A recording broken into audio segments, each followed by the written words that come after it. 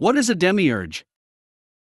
Demiurge, Greek demiurgos, public worker, plural demiurgoi, in philosophy, a subordinate god who fashions and arranges the physical world to make it conform to a rational and eternal ideal.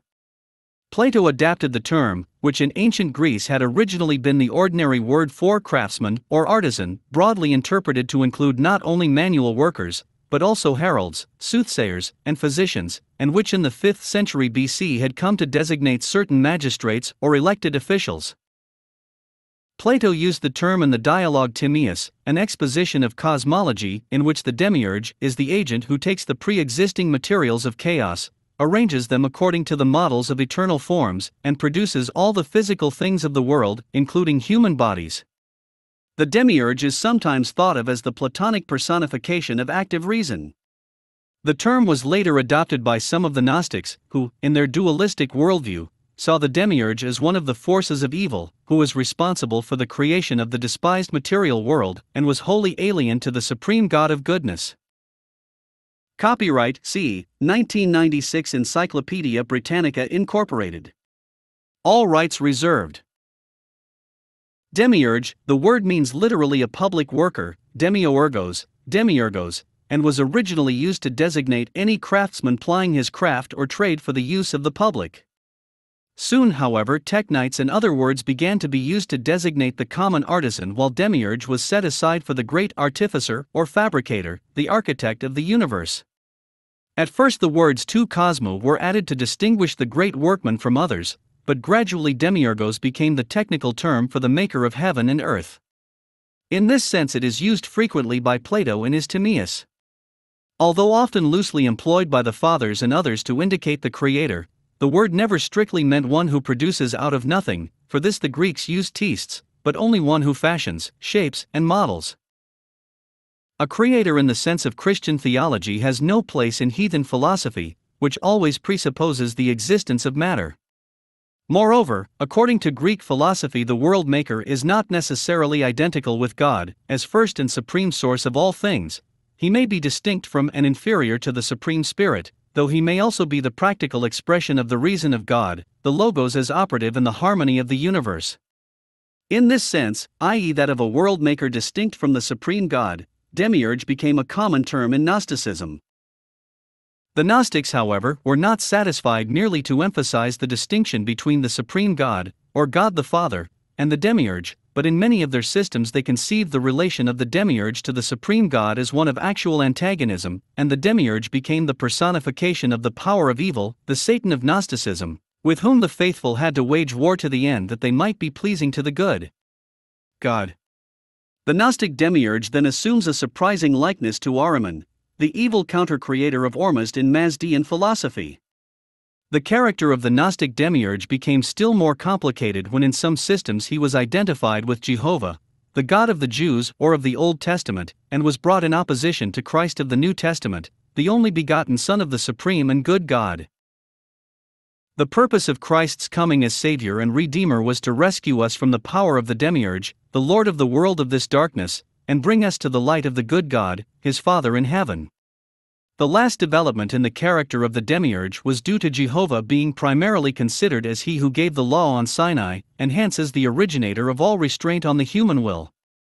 As the demiurge was essentially evil, all his work was such. In consequence, all law was intrinsically evil, and the duty of the children of the good God was to transgress this law and to trample upon its precepts. This led to the wildest orgies of antinomian Gnosticism. According to Valentinus, the demiurge was the offspring of a union of Achamoth, he kata Sophia or lower wisdom, with matter. And as Achamoth herself was only the daughter of Sophia, the last of the 30 eons, the demiurge was distant by many emanations from the propator, or supreme God. The demiurge in creating this world out of chaos was unconsciously influenced for good by Jesus Soter, and the universe, to the surprise even of its maker, became almost perfect. The demiurge regretted even its slight imperfection, and as he thought himself the supreme God, he attempted to remedy this by sending a Meshes. To this Meshes, however, was actually united Jesus the Savior, who redeemed men. These are either helikoi or pneumatikoi.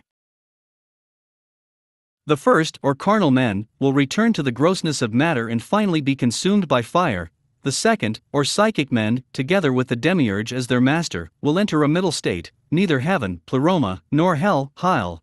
The purely spiritual men will be completely freed from the influence of the Demiurge and together with the Savior and Achamoth, his spouse, will enter the pleroma divested of body, Huel and soul, Sush.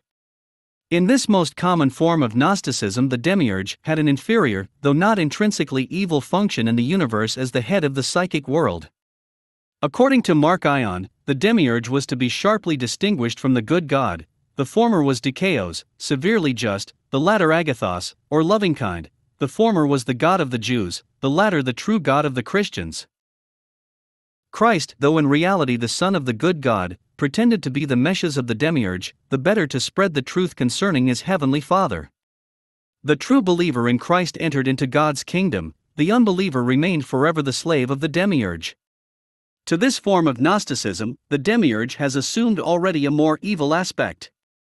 According to the Nassinis, the God of the Jews is not merely Dikaios, but he is the great tyrant Joldabaoth, or son of chaos.